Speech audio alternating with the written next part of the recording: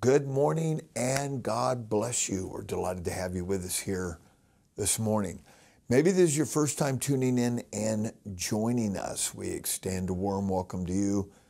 Trust that you're blessed with what you hear today. Want to begin with prayer. We want to continue to pray about the condition and the direction of our nation and our world. We want to continue to pray for Cornerstone Pentecostal Church, and wherever you attend, you pray for your church and your pastor and his family. And lastly, we want to pray for our brothers and sisters around the world. Maybe you have a special unspoken request. It's a perfect time to make that known unto God. Let's pray together. Father, we love you, we praise you, and we worship you. We thank you for the abundance of all things.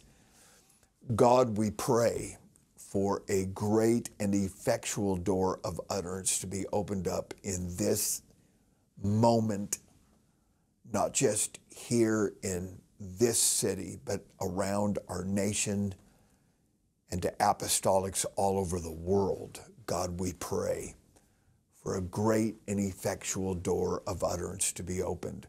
We also pray for Cornerstone Pentecostal Church. Pray that you'll open up the windows of heaven and pour out your favor and blessing. And lastly, our brothers and sisters around the world, you'd furnish each and every one of them with a hedge of protection. We ask all these things in the name, above every other name, the name of Jesus. Everybody said, amen. One verse of scripture found in the book of Proverbs. And this is what it says: confidence in an unfaithful man in time of trouble is like a broken tooth and a foot out of joint. Confidence in an unfaithful man in time of trouble is like a broken tooth and a foot out of joint. The illustration there is likening a disloyal person, undependable. There's a lot of synonyms I could put in there.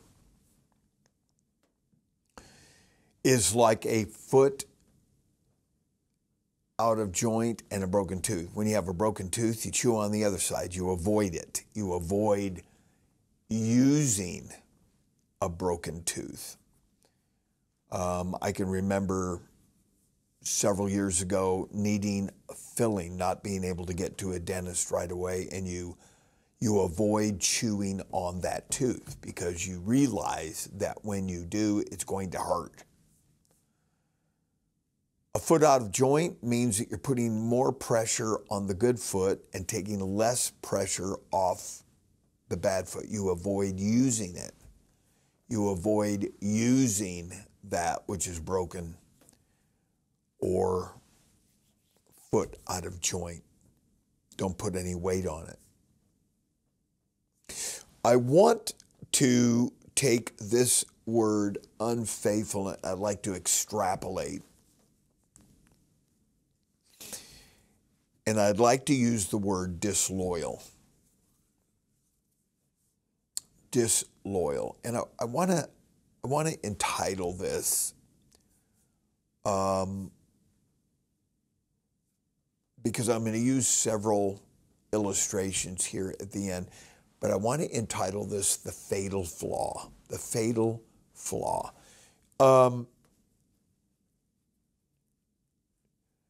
Loyalty, when you talk about loyalty, and I am a believer in loyalty. It brings out the best in people when they have the right kinds of loyalties. And loyalty is interesting in that people cannot be pressured or coerced to be loyal. It is one of those things. It's like respect and trust. You know, you can't force people to respect you. You cannot intimidate them into trusting you. These are, in order for it to be authentic or genuine, it has to be freely given. It has to be a voluntary decision or choice, or even a deduction, the end result of other things. And you just go, man, I trust this person, and man, I respect that person, and I'm going to be loyal to this person or these people, or you can fill in your blank.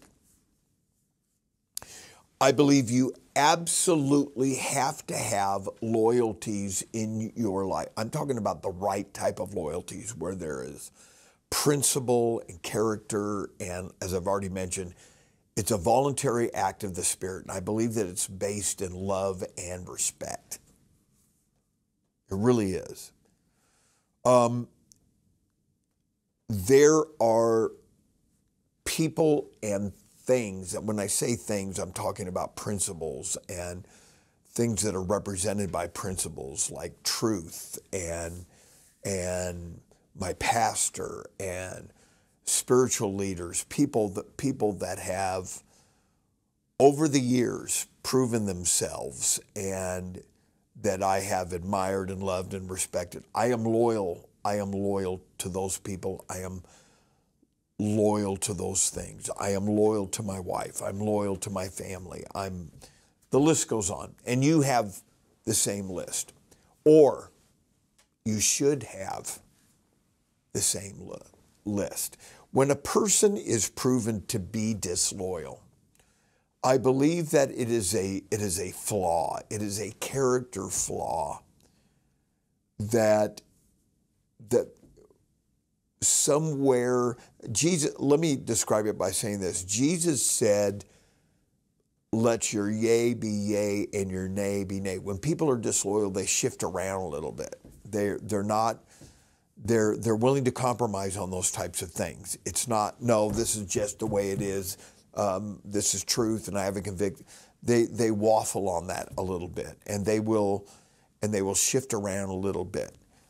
And the more that disloyalty works like a door that doesn't fit the frame anymore, it just gets worse with time until it becomes something that is noticeable. Sometimes it takes years. Sometimes it takes circumstances, situations, to where these types of things become manifest.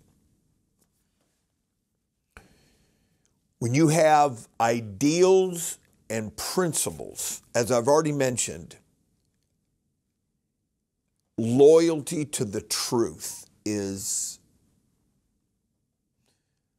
ladies and gentlemen, I love saying that. We have little kids that watch us in our church, and they love it when I say ladies and gentlemen. A man is known by his loyalties. After a while, when you've lived life a little bit, a man becomes associated with his word and what that represents and the loyalties that represents. And I was listening to some preaching here not too long ago that the person that was preaching said that Peter had betrayed Jesus. No, and I was screaming out in my heart, no, no, no, no. And there is a huge description and distinction there between Peter and Judas. Peter denied Jesus. And if we deny him, he will deny us. But Peter's denial was fixable. It was treatable. It was repentable. It was forgivable. It was, I believe that Jesus prophesied that in Luke chapter number 22. Jesus saw Peter's faulty character. He saw He saw where he was as a human being, where he was, and you understand that. You know, Peter, do you love me? Jesus looked at that and realized this is going to treat some deeper things in Peter. Judas, on the other hand, betrayed Jesus. And when Judas betrayed, he sold it all. He sold it all and couldn't get the blood off of his hands. Big difference between denial and betrayal. Big difference. Confidence or trust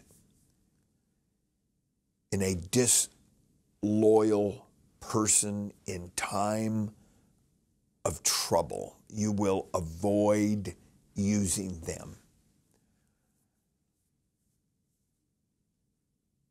And I really don't know why I'm even talking about this morning. I just I had some other things, some other directions that I was going to go. We'll definitely get to those, but I really wanted to talk about this because in the day and the hour in which we live, you can read it in Matthew chapter 24, you can read it in Mark 13, you can read it in Luke chapter number 21. They're all end time scenarios.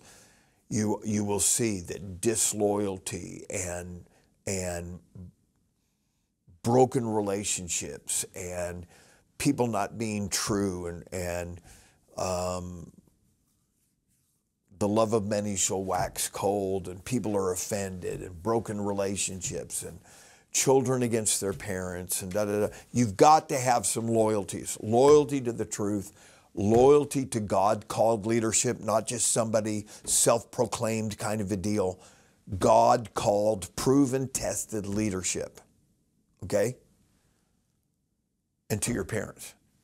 Those are my top 3 loyalties. To the truth, God-called leadership, and to your parents.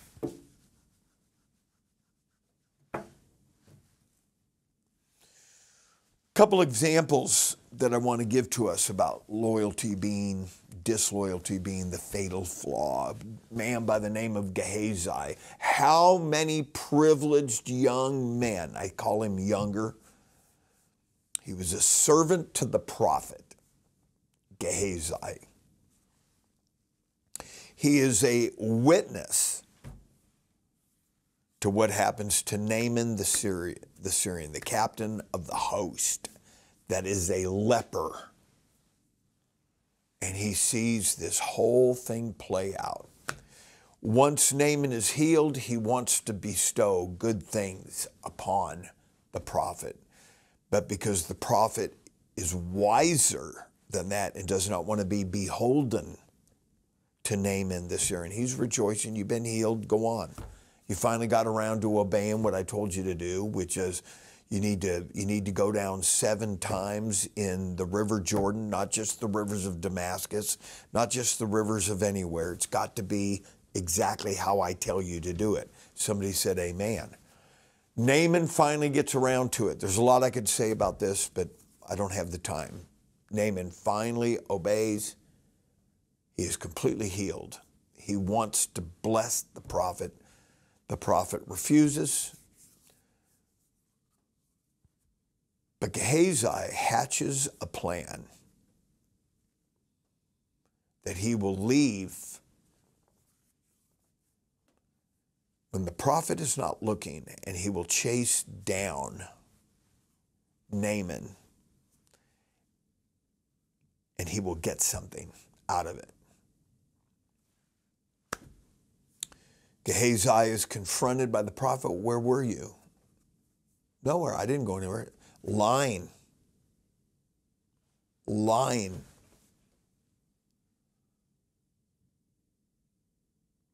The same leper that was on Naaman is now on you.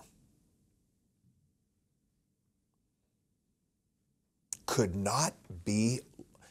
Who in their right mind would miss the opportunity? I know they're sons of the prophets and they're all in this group, But you have the esteemed position of being right next, rubbing shoulders with the prophetical, and you threw it all away for a few changes of clothes.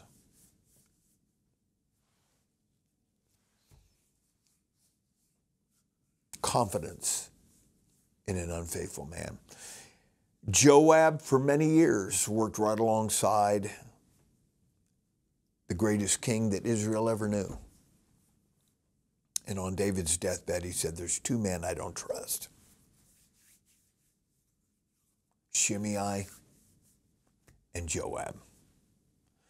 Solomon, I'm going to leave it in your hands how you are to deal with this.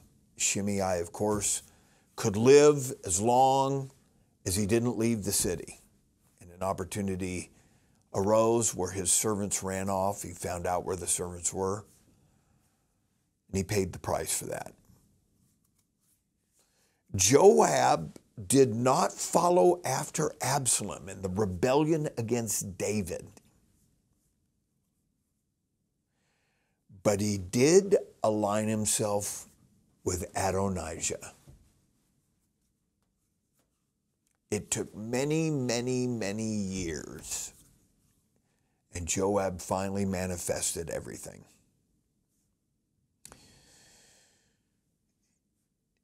Joab ran into the place where the altar was. His hands are on the horns of the altar, looking for mercy. And his disloyalty became a fatal flaw. There are some things that the altar can't fix. You just got to get it, protect it. Loyalty, loyalty, loyalty. God bless you. We'll look forward to seeing you tomorrow morning.